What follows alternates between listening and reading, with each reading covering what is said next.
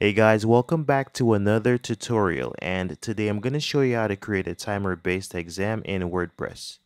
So for this tutorial, we are going to be using QSM, which is a powerful WordPress plugin used by some of the top global brands such as Elementor, Nike, and Booking.com to create online quizzes, surveys, exams, and more. So from our dashboard, let's download our plugin. Hover over Plugins and click Add New. Okay, so just type in quiz and survey master. Quiz and survey master. It's the first result, so click install now. Activate. Alright, so we have installed our plugin. So we just need to configure it. So on the left, just click QSM. And this will take us to our QSM dashboard. Okay, so this is our QSM dashboard. We need to go to the bottom and click create new quiz or survey. So click this. Alright, so these are our themes. We have our default theme, but we have other paid themes. So click next. And now we are going to type our quiz name. Type timed exam.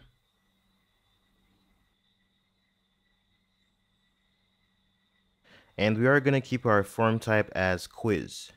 So our grading system stays at correct or incorrect. Time limit, let's say 10 minutes. No, let's say 5 minutes. And we will not require user login. So click next. Okay, so these are our add-ons. This is what we use to extend the functionality of our plugin, but we don't need any add-ons, so click create quiz. And this is where we add our questions and answers. So over here on the right, we have our question type as well as our answers type.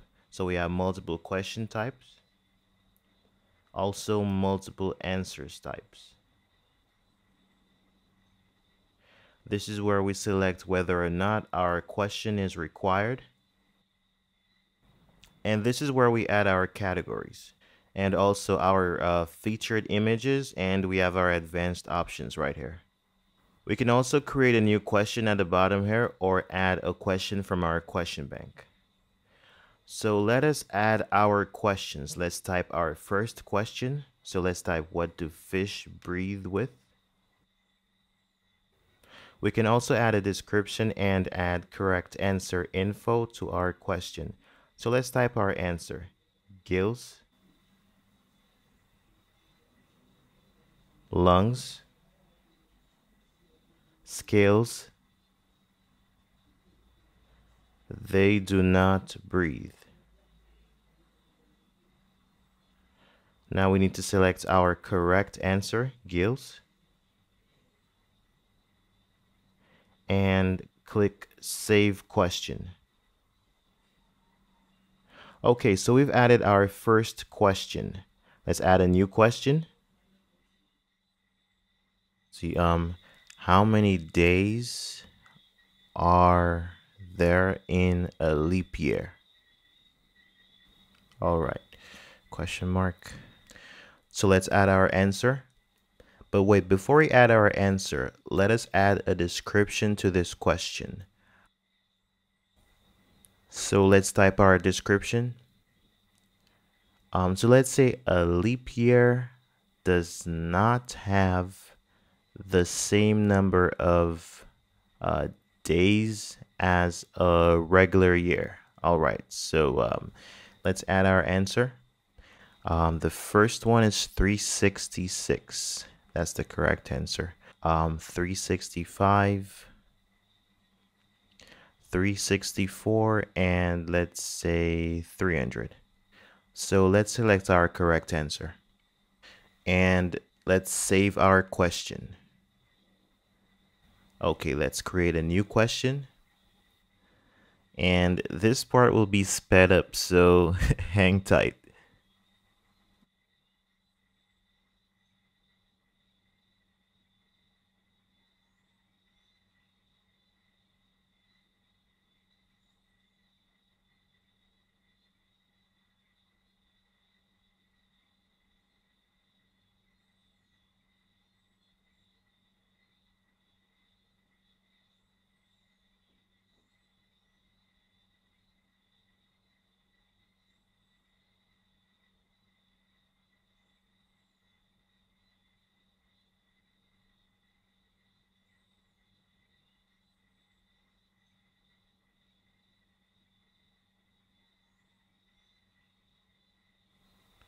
So we have typed our questions, and let's create a new page. Create new question. And we just want to arrange our questions right now. So let's drag all of the questions pertaining to days or months or years to the second page, and leave all our ocean questions on the first page. So this part is sped up. We want to ensure that we have enough questions in our quiz. So we're adding at least one more question.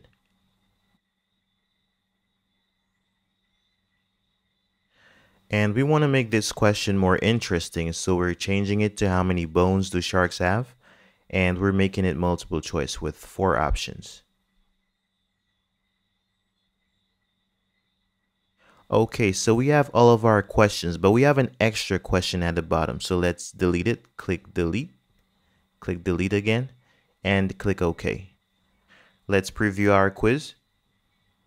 Okay, so this is our timed exam, but we don't have a contact form. So let's click next to view our quiz. So this is the first page, and this is the second page. So we are going to add our contact form. So let us go back to our quiz page and click contact. So now we want to add a new field. Click add new field. In the field type, keep it as small open answer. So in the label section, type name and used for name. Make it required. And let's add a new field. Click add new field. In the label section, type email, used for email.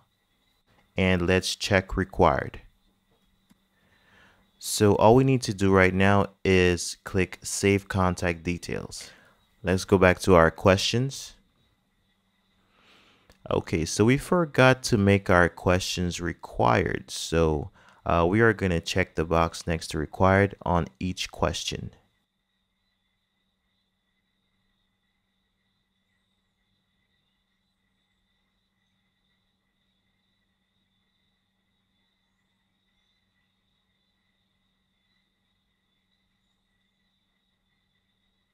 Let's go to our text tab.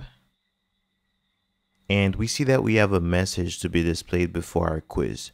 So we can change this. Right now it says welcome to your quiz name, and quiz name is a variable. It corresponds to our actual quiz name. So let's type our own message. Let's say, please do not cheat. So this is our message, and we can use the toolbar to format this text. So let's make it bold. Now let's configure our options. So click options. And we see that we have a number of functions that we can configure. But today, just for the sake of this tutorial, we just want to enable our progress bar. So scroll to the top and find our progress bar settings. So yes, it's right here. So click yes, and scroll down and click save changes. So moving on to emails. This is our email section. This is where we configure what emails a user gets. So this is a variable, and variables are used to perform functions dynamically. So the plugin will send an email to anybody who puts their email address in our form. And this is our email subject. Next, we have our email content, which is the body of our email. And over here, we have our condition section. So without a condition, this email will always be sent. But if we add a condition, we can see that we have a correct score percentage condition. So it could be total points earned. And for the second part, it says is equal to, or is not equal to, or is greater than or equal to. But let's select is greater than. So if the correct score is greater than, let's say 80%, then this email will be sent. So let's add some text to our email content. Let's say congratulations, or congrats.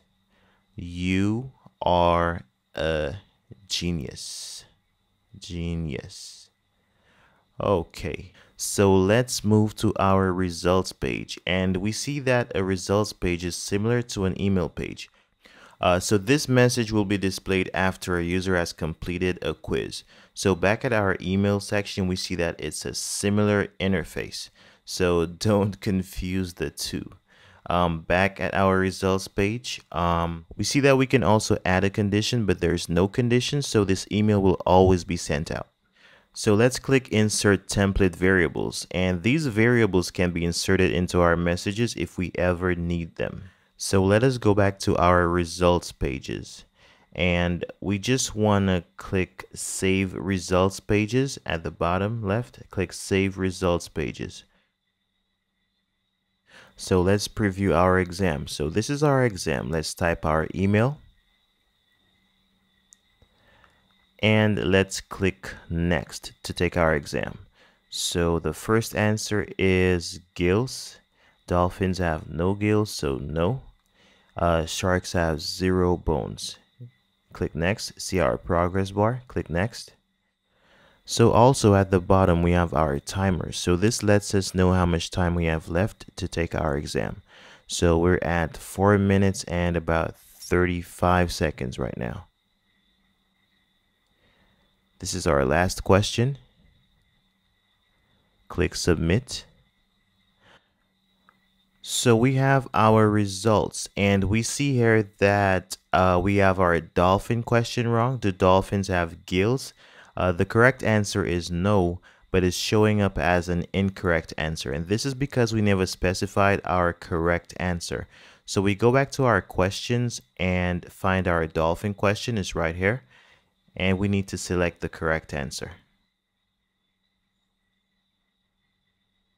So let's take our exam again. Let's say gills. No. How many bones do sharks have? 0. Click Next. And how many hours are there in a day? 24. How many days in a leap year? 366. What day comes after Wednesday? Thursday.